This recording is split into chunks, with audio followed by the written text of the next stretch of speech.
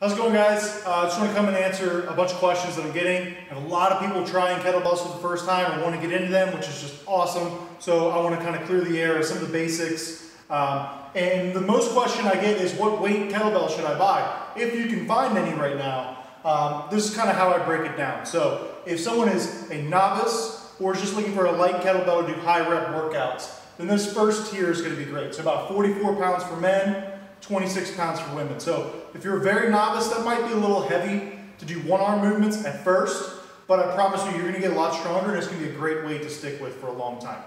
If you're someone already into fitness, or you want to take your fitness to the next level, maybe to like a level of a kettlebell certification or just being in good, strong fitness, I would recommend this middle tier. So for men, that's at 53 pounds, and women is at 35. And I think this level is a great one, or even the one before, to get 2 kettlebells at if you can.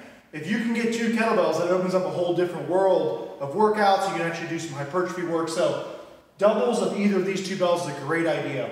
But the middle tier being the standard weight for strong in the kettlebell world.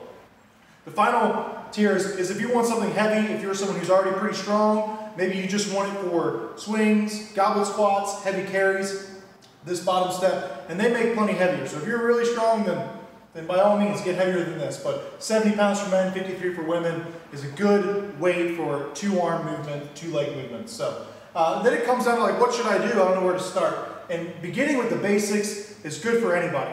Whether you're an advanced lifter or a newbie, just using the kettlebell to hone your basic movements is going to be a great idea. So that comes down to our deadlift, which would be our hip hinge, which also turns into the swing. So same movement, just different trajectory of the kettlebell.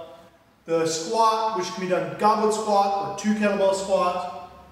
Kettlebell press, either standing from the floor. If you can't do that, then push-ups are still awesome, so that's fine too. If you can't press the weight you get, push-ups are great, they'll get you there.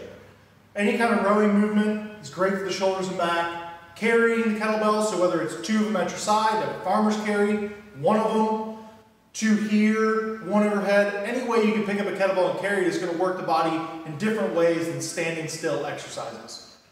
And then any kind of step up or lunge that you can incorporate is great for the hips and knees. And if you only did that for forever, you'd be in pretty good shape and you feel pretty good. So, and then it comes into how do we apply it?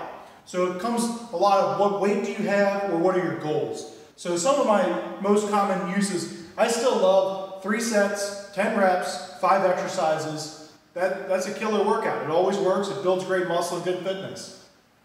If you want to be a little more creative than that and kind of play with the different bells you have, then we can use ladders. And ladders are great. So say you want to pick, and one exercise is heavy, you can do it for 5. For something else, it might be medium. You do for 10 is more muscle building, and then for conditioning, you do 20. So I love 3 exercises, 5, 10, 20.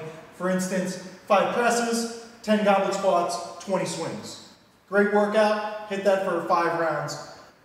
Or we can have our step-up ladders. So we have a weight that is maybe too easy for 5, but we can't do 15 straight. If you do 1 press, 2, 2, 3, 3, and go all the way up to 5, that's going to give you 15 reps without having to hit 15 reps straight. So that's a way the kettlebells are kind of fun to ladder. And then reverse end is going like 10 reps down to 1. There's a way to get in like 55 reps of something without having to do that many straight.